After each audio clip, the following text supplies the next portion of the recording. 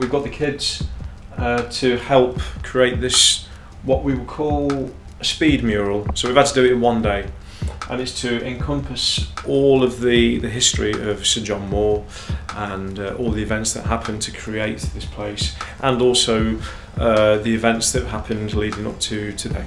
And so the children have helped colour in, as I've been outlining, all the basic historical information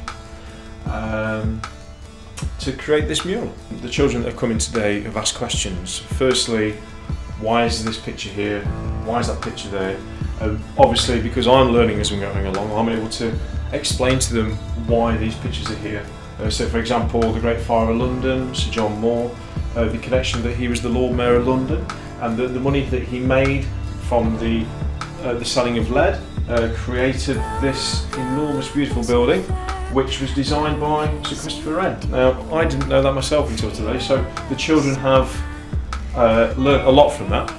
The other thing is, on the art side of things, is that a lot of them said that they can't paint or draw.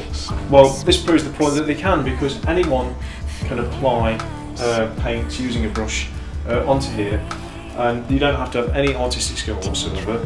It's about confidence building, it's about learning, it's about development, and at the same time, with the history and the creative side, I just think it makes for a better education.